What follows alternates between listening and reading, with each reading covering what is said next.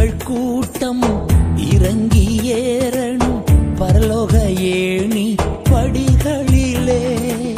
தூதர்கள் கூட்டம் இறங்கி ஏறணும் பரலோக ஏணி படிகளிலே. யாக்கோபின் தேவன் சப்தம் கேட்கணும், யாக்கோபின் தேவன் சப்தம் கேட்கணும், சபைகள் கேட்கணுமே. ராஜா சபைகள் கேட்கணுமே. குளங்கள் நிரம்பணும், நதியாய் பாயணும். எல்லா குளங்கள் நிரம்பணும், நதியாய் பாயணும். விண்ணக மேகம் இறங்கணும், வல்லமை மழையாய் பொழியணும். இருந்தவரும் இருக்கிறவரும் வருகிறவரும் ஆகிய சர்வ வல்லமை உள்ள தேவன் நீர் ஆண்டவரே. உம்முடைய நாமம் பலத்த துருகம், நீதிமான் அதற்குள் ஓடி சுகமாய் தங்கியிருப்பான் என்று எழுதியிருக்கிறபடி உடைய சட்டைகளுக்குள்ள, உடைய அரவணைப்புல, உடைய கிருபையில, உம்முடைய பலத்துல நாங்கள் தொடர்ந்து ஓட எங்களுக்கு உதவி செய்யுங்க. எங்களுக்கு நியமிக்கப்பட்ட ஓட்டத்துல நாங்கள் பொறுமையோடு ஓடி ஜெயம் எடுக்க ஆவியானவர் எங்களுக்கு உதவி செய்யும், கிருபை பாராட்டும். இந்த நாளையும் எங்களுக்கு ஆசீர்வாதமாக்கி நீர் தருகிறதற்காக ஸ்தோத்திரம். உடைய கிருபையின்படி எங்களுக்கு இறங்குகிறதற்காக ஸ்தோத்திரம். உடைய தயவு எங்கள் மேல் இருக்கிறதற்காக ஸ்தோத்திரம். உடைய கரத்தில் இந்த நாளை ஒப்பு கொடுத்து நாங்கள் செபிக்கிறோம். நீரே எங்களை நடத்துவீராக, கரம் பிடித்து எங்களை நடத்துவீராக.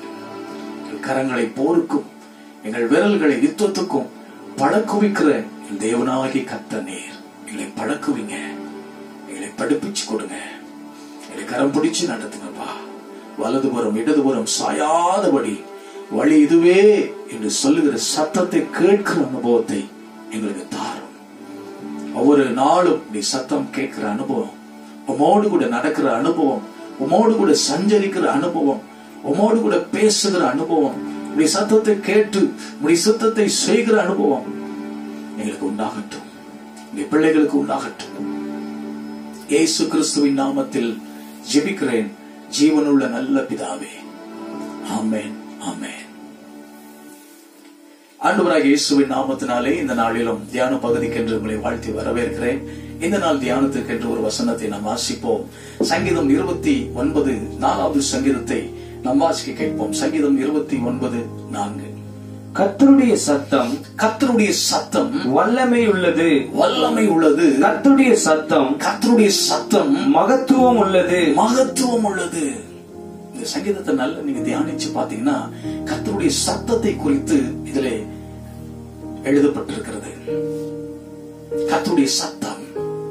ஜெபத்திலே ஒரு பகுதி நாம் கர்த்தரோடு கூட பேசுவது, இன்னொரு பகுதி தேவனுடைய சத்தத்தை கேட்பதுதான் இரண்டாவது பகுதி. நாம் ஜெபிக்கிறோம், நல்லது. ஜெபத்திலே வளர்ந்து கொண்டிருக்கிறோம், கர்த்தர் நம்மளை நடத்தி கொண்டிருக்கிறார். அந்த ஜெபத்தின் அடுத்த பகுதி கர்த்தருடைய சத்தத்தை கேட்கிற ஒரு அனுபவம். ஆண்டவராகிய இயேசு அதிகாலை இருட்டோடு வனாந்தரமான ஒரு இடத்துக்கு போய் அவர் ஜெபம் பண்ணினார். பிதாவோடு கூட அந்த ஐக்கியத்தை அவர் சரிப்படுத்திக் கொண்டு பிதாவின் சமூகத்திலே அவர் ஜெபம் பண்ணினார். ஒரு மலை மேல் ஏறி ராம் முழுவதும் ஜெபம் பண்ணினார். இப்படி வேதத்திலே சொல்லப்பட்டிருக்கிறது. அதிலே கர்த்தர் பிதாவாகிய தெய்வம் இயேசுவோடு கூட பேசுகிறார். இயேசுவை சொல்றார், நீர் எப்பொழுதும் என்னோடு கூட இருக்கிறீர். ஆனாலும் இவர்கள் இங்கே பார்க்கிற ஜனங்கள் உம்மை விசுவாசிக்கும்படி அற்புதங்களை செய்யுங்க,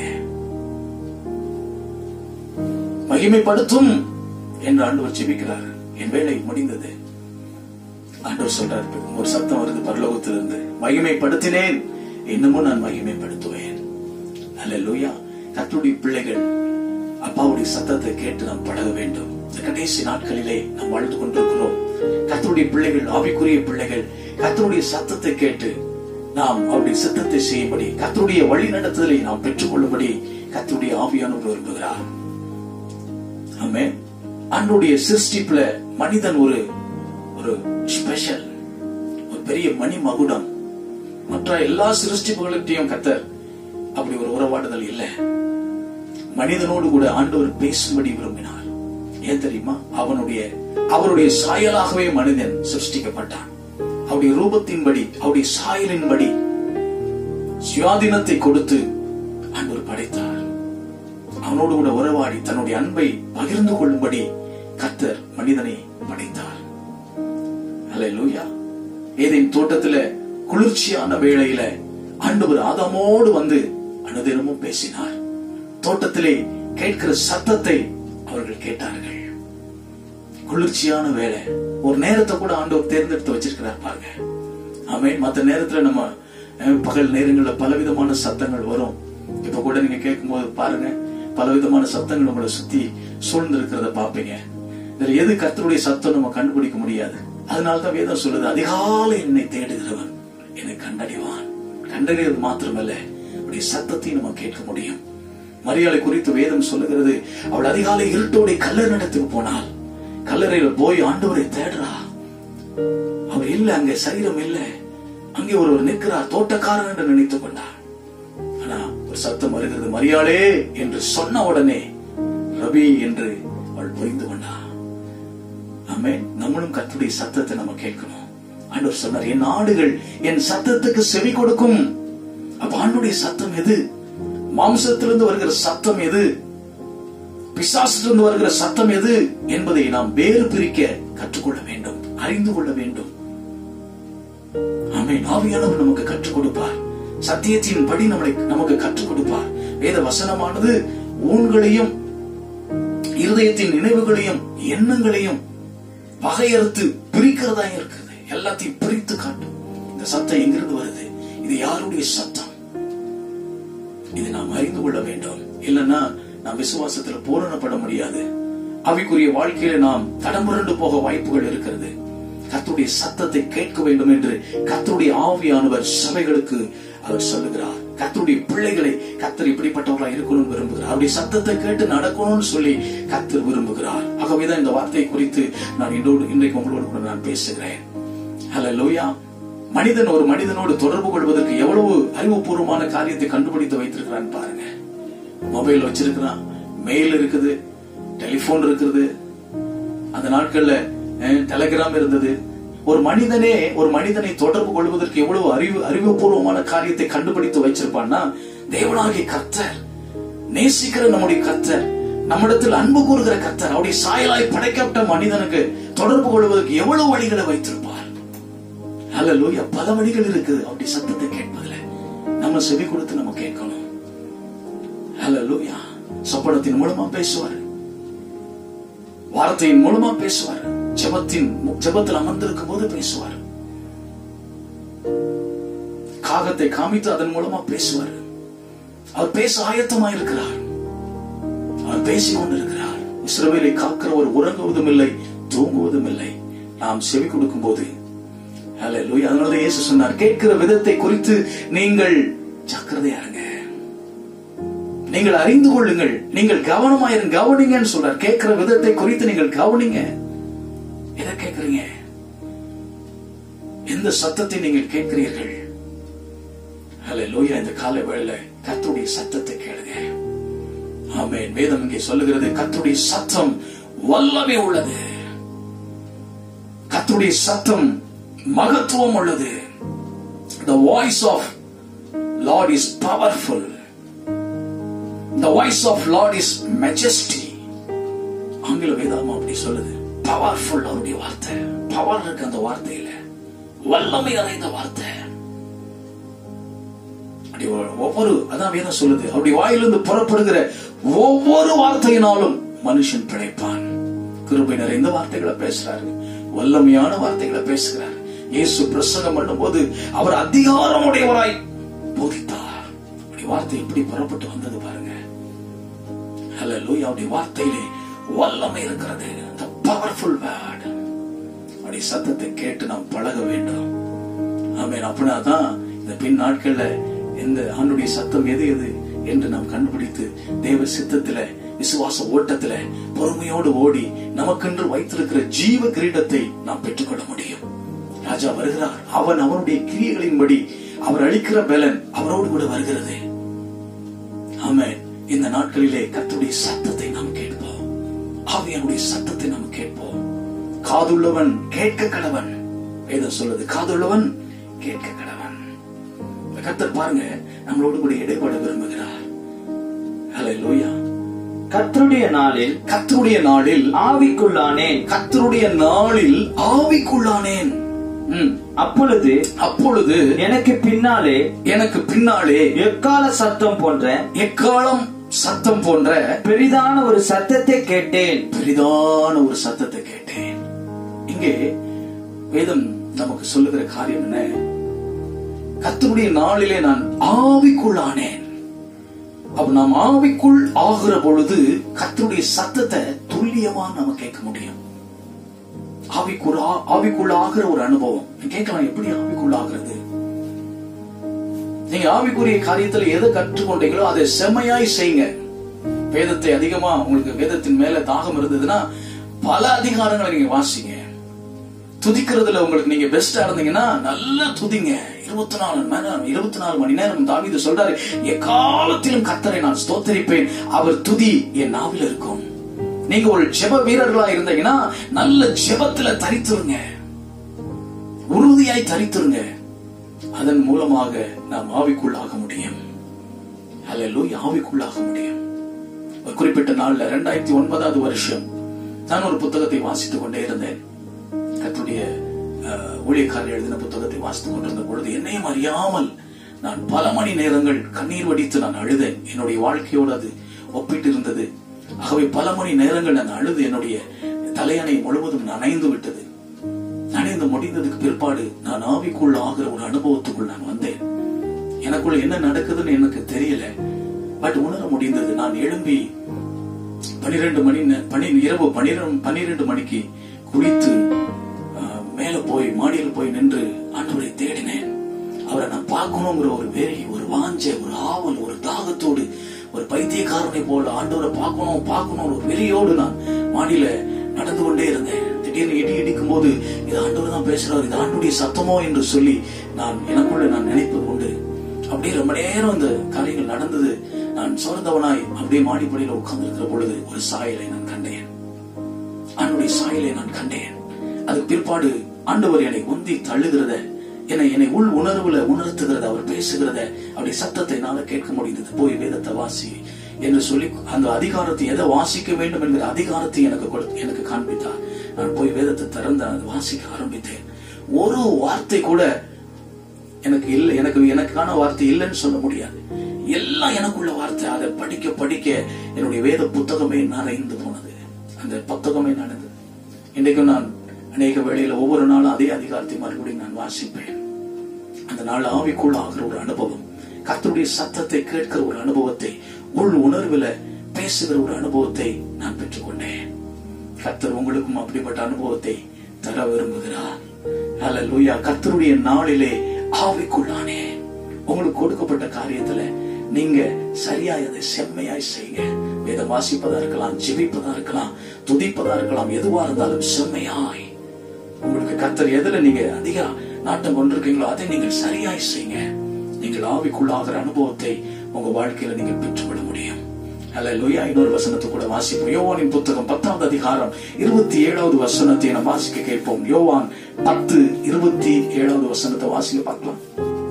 என் ஆடுகள் என் சத்தத்திற்கு செவி கொடுக்கிறது.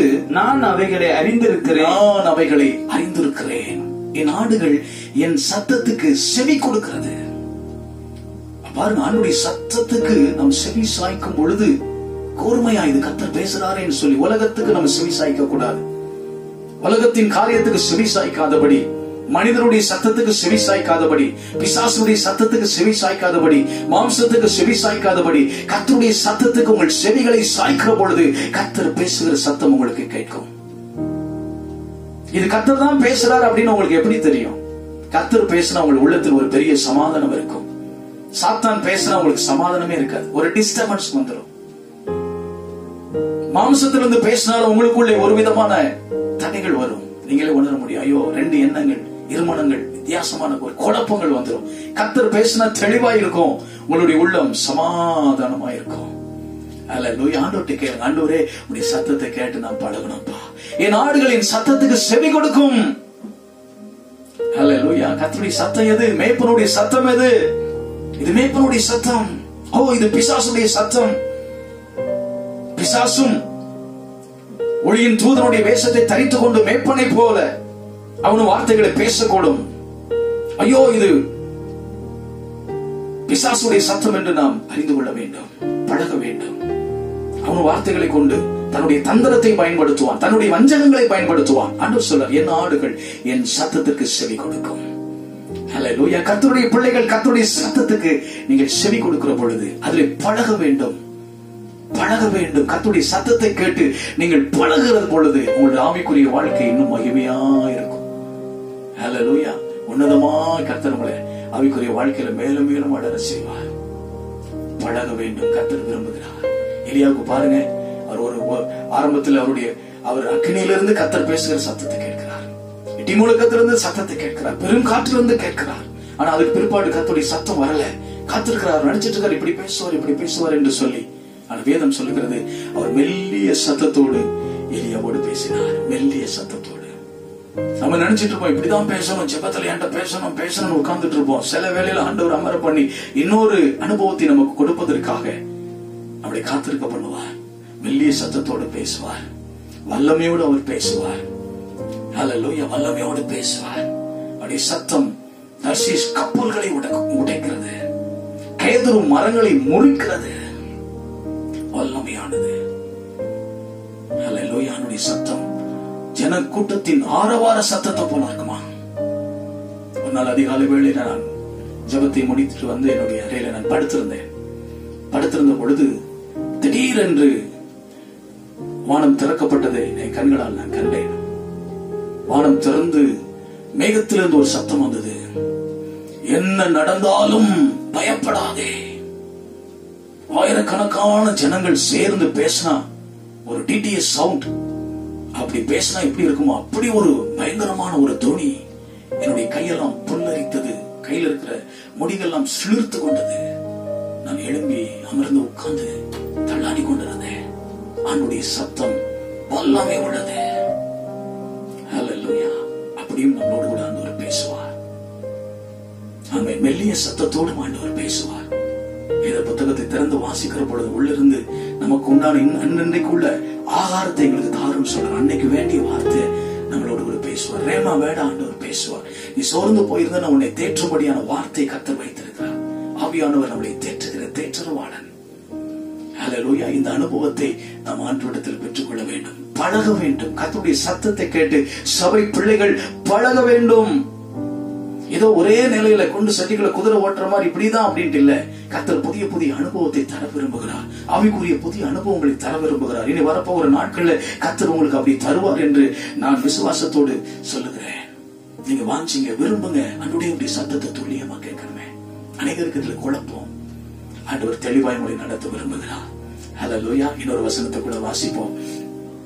அப்போஸ்தலர் 10வது அதிகாரம் 20வது வசனத்தை வாசிப்போம். அப்போஸ்தலர் 10:20வது வசனத்தை நான் வாசிப்போம். நீ எழுந்து இறங்கி ஒன்றுக்கும் சந்தேகப்படாமல். பாருங்க, இங்க ஆவியானவர் பேசுறாரு. எப்படி பேசுறாரு பாரு. நீ எழுந்து உட்கார்ந்துருப்பான்னு நினைக்கிறேன். நீ எழுந்து இறங்கி, அப்ப மாடியில இருக்கிறாரு. ஆவியானவர் பேசினா தெளிவா இருக்கும், குழப்பமே இருக்காது. நீ எழுந்து இறங்கி ஒன்றுக்கும் சந்தேகப்படாமல். ஒன்றுக்கும் சந்தேகம் வந்துருச்சு பாத்தீங்களா? ஆண்டவர் தெளிவுபடுத்துறாரு பாருங்க. சந்தேகம் வந்துட்டா ஆண்டவர் நமக்கு தெளிவுபடுத்துவார். ஆவியானவர் நமக்கு தெளிவுபடுத்துவார். ஆமென். வாசிங்க. சந்தேகப்படாமல் அவர்களுடனே கூட போ. நானே அவர்களை அனுப்பினேன் என்று அவனுக்கு சொன்னார். அதுக்கு முந்தின வசனத்தை வாசிச்சீங்கன்னா ஆவியானவர் சொன்னார் அப்படி போட்டுருவோம். அதுக்கு முந்தின வசனத்தை நீங்க வாசி பாத்தீங்கன்னா ஆவியானவர் பேதுருவோடு கூட பேசுகிறார். துல்லியமாய் ஆவியானவர் பேசுகிற சத்தம். சபைகளுக்கு இந்த கடைசி நாளிலே ஆவியானவர் துல்லியமாய் பேச விரும்புகிறார். ஊழியத்துடைய சக்சஸே, உங்க ஆவிக்குரிய வளர்ச்சியுடைய முதிர்ச்சி சக்சஸ் எங்க இருக்குன்னா ஆவியானுடைய சத்தத்தை கேட்டு பழகணும். சபை ஆவியானுடைய சத்தத்தை கேட்கணும். அதுக்குதான் கர்த்தர் சபைகளை, கர்த்தருடைய பிள்ளைகளுக்கு கர்த்தர் அபிஷேகத்தை கொடுக்கிறார். 1 யோவான் 2 அதிகாரத்துல நாம் வாசி பார்க்கிறோம், நீங்கள் பெற்றுக்கொண்ட அபிஷேகமே உங்களை போதித்து நடத்தும். அபிஷேகம் உங்களை போதிக்கும். அபிஷேகத்தின் மூலமாக கர்த்தருடைய ஆவியானவர் உங்களோடு கூட இடைப்பட்டு உங்களோடு கூட பேசுகிற அந்த அனுபவத்தை ஆண்டவர் உங்களுக்கு தருவார். அப்போஸ்தலருடைய வாழ்க்கையில அந்த அனுபவம் இருந்தது. ஒவ்வொரு நாளும் ஆவியானுடைய சத்தத்தை அவர்கள் கேட்டார்கள். பிலிப்போடு ஆண்டவர் பேசினார், போய் ரதத்தோடு போய் சேர்ந்து கொள். பவுலோடு ஆண்டவர் பேசினார், பட்டணங்கள் தோறும் எனக்கு உபத்திரவங்களும் கட்டுகளும் வைத்திருக்கிறது என்று பரிசுத்த ஆவியானவர் எனக்கு சொல்லுகிறதே நான் சொல்லுகிறேன் என்று சொல்லுகிறார். ஆவியானவர் துல்லியமாய் சபை பிள்ளைகளோடு, சபையோடு இந்த கடைசி நாளிலே பேச விரும்புகிறார். அதான் இதை சொல்லுது, காதுள்ளவன் கேட்க கடவன். நம்மளோடு கூட ஆண்டவர் பேச விரும்புகிறார். அவருடைய சத்தத்தை கேட்டு இந்த கடைசி நாளிலே தேவனுடைய சித்தத்தை நாம் பரிபூர்ணமாய் நிறைவேற்றி அப்படி வருகையிலே நாம் அவரோடு கூட பங்கு பெற்று அவர் நமக்கென்று வைத்திருக்கிற அந்த கிரீடங்களை நாம் பெற்றுக் கொள்வோம். ஹல்லேலூயா. அப்போஸ்தலருடைய அனுபவங்கள் எல்லாம் அதுதான். அந்த அதிகாரத்தை நீங்க 1 யோவான் 2:27 வாசி பாத்தீங்கன்னா அதுல சொல்றாரு, நீங்க பெற்றுக்கொண்ட அந்த அபிஷேகம், நீங்கள் அவராலே பெற்ற அபிஷேகம் உங்களில் நிலைத்திருக்கிறது. ஒருவரும் உங்களுக்கு போதிக்கவில்லை, ஒருவரும் சொல்ல வேண்டியதில்லை. பாருங்க, இந்த நாட்கள் ஆலோசனை ஆண்டவர் உங்களுக்கு கொடுப்பார். ஆண்டவருடைய ஆவியானவர் உங்களோடு கூட பேச விரும்புகிறார். அவரே உங்களுக்குள் இருந்து பேச விரும்புகிறார். ஆமென். அபிஷேகத்தில் நீங்க நிரம்பி வழிங்க. அபிஷேகத்துல நிரம்பி இருக்கிறதுக்கு என்னென்ன செய்யணுமோ, துதிக்கணுமோ, வேதத்தை வாசிக்கணுமோ அதெல்லாம் நீங்கள் செய்து கொண்டிருங்க. கர்த்தருடைய ஆவியானுடைய சத்தம் உங்களுக்கு கேட்கும். ஹல்லேலூயா. பவுல் ஒரு பட்டணத்துக்கு போறாரு. அங்க எல்லாரும் யோவான் கொடுத்த ஞானஸ்நானத்தை பெற்றிருந்தார்கள். பரிசுத்த ஆவி குறித்து அறிவில்லாமல் இருந்தார்கள். அபிஷேகத்தை குறித்து அறிவில்லாமல் இருந்தார்கள். இந்த கடைசி நாள் அப்படிதான், ஏதோ போதும் இப்படி இருந்தா பரலோகம் போயிடலாம் சொல்லி அநேகர் நினைக்கிறாங்க. கர்த்தருடைய சத்தத்தை கேட்க முடியாது, பரலோக ராஜ்யத்துக்குள்ள போக முடியாது, எக்கால சத்தத்தை கேட்க முடியாது, ஆவியானுடைய சத்தத்தை கேட்க முடியாது. இந்த கடைசி நாள்ல சபைக்கு தேவை கர்த்தருடைய அபிஷேகம். அவர்கள் யோவானால் கொடுக்கப்பட்ட ஞானஸ்நானத்தை மாத்திரம் பெற்றிருந்தார்கள். பவுல் அவர்களுக்கு இயேசுவின் நாமத்தில் ஞானஸ்நானம் கொடுத்து அவர் மேல் கைகளை வைத்து ஜெபிக்க ஆரம்பித்தார். எல்லார் மேலும் பரிசுத்த ஆவியானவர் இறங்கி வந்தார். ஹல்லேலூயா. அதுக்கப்புறம் ஒரு பெரிய மறுரூபம், ஊழியத்தில் ஒரு பெரிய வளர்ச்சி. உங்கள் ஆவிக்குரிய வாழ்க்கையில வளர்ச்சி வேணுமா? அபிஷேகத்துல நிரம்பிருங்க, தேவனுடைய வல்லமையில நிரம்பிருங்க. அவருடைய பரிசுத்த ஸ்தலத்தில் அமர்ந்திருந்த வேத வசனங்களை வாசித்து தியானித்து ஆராய்ந்து அவருக்குள்ளாக அவருடைய அனுபவத்து அவர் கொடுக்கிற அந்த அனுபவத்துக்குள்ள நீங்கள் இருங்க. பவுல் பாருங்க எவ்வளவு அனுபவம். 13 வருஷத்துக்கு முன்பதாக நான் பரலோகத்துக்கு எடுத்துக் கொள்ளப்பட்டேன், தூதர்கள் பேசக்கூடாத சத்தத்தை நான் கேட்டேன் என்று சொல்லுகிறார். ஹல்லேலூயா. இந்த நாட்களில் கர்த்தருடைய சத்தத்தை கேட்கிற அனுபவத்தை விசுவாசிகளுக்கு, இதை பார்க்கிற கர்த்தருடைய பிள்ளைகளுக்கு தருவார் என்று நான் உங்களை ஆசீர்வதிக்கிறேன். ஹல்லேலூயா. அப்படியே நாம் கண்களை மூடி நாம் ஜெபிப்போம். பரலோக பிதாவே, இயேசு கிறிஸ்துவின் நாமத்தில் நாங்கள் நன்றி சொல்லுகிறோம். இந்த நாள் இந்த தியான பகுதியின் மூலமாக கர்த்தருடைய சத்தத்தை கேட்கிற ஆண்டவரே ஸ்தோத்திரம், அந்த அனுபவத்தை எனக்கு நீங்க தந்தீங்கப்பா, எங்களுக்குள்ள அதை நீ கொடுத்தீங்க. ஆகவே உமக்கு நன்றி சொல்லுகிறோம். தொடர்ந்து இதை பார்க்கிற பிள்ளைகளுக்கு ஆண்டவரே, சிறு பிள்ளைகளா இருக்கலாம், முதியவர்களா இருக்கலாம், யாரா இருந்தாலும் ஆண்டவரே ஸ்தோத்திரமுடைய அபிஷேகத்தை ஊற்றுங்கப்பா. கடைசி நாட்கள் மாம்சமான யாவரும் மேலும் என் ஆவியை ஊற்றுவேன். குமாரன் தீர்க்க தரிசனம் சொல்லுவார்கள் என்று எழுதியிருக்கிறேன். ஊழியர்கள் மேலே ஊற்றுவேன் என்று சொன்னீர், மூப்பர்கள் மேலே ஊற்றுவேன் என்று சொன்னீர். அபிஷேகத்தை ஊற்று. ஆவியிலே அவர்கள் நிரம்பி இருந்து கர்த்தருடைய ஆவியானுடைய சத்தத்தை கேட்டு உடைய வருகைக்கு ஆயத்தப்பட தேவனுடைய கையில் இருந்தபடிய ஆண்டவரே ஸ்தோத்திரம், ஆசீர்வாதங்களை, கிரீடங்களை பெற்றுக்கொண்டு கர்த்தருடைய வருகைக்கு அவளோடு காத்திருக்க கிருபைத்தார். இதை பார்க்கிற ஒவ்வொருவரையும் நான் ஆசீர்வதிக்கிறேன். நான் அப்பிரயோஜனமான காரியங்களுடைய வேலையை செஞ்சிருக்கப்பா. என் மூலமா பேசினது வார்த்தைக்காக நன்றி சொல்கிறேன். மகிமையும் கனத்தையும் துதியும் ஒருவருக்கு நான் செலுத்துகிறேன். இயேசு கிறிஸ்துவின் நாமத்தில் ஜெபிக்கிறேன் ஜீவனுள்ள நல்ல பிதாவே. ஆமென். ஆமென். God bless you.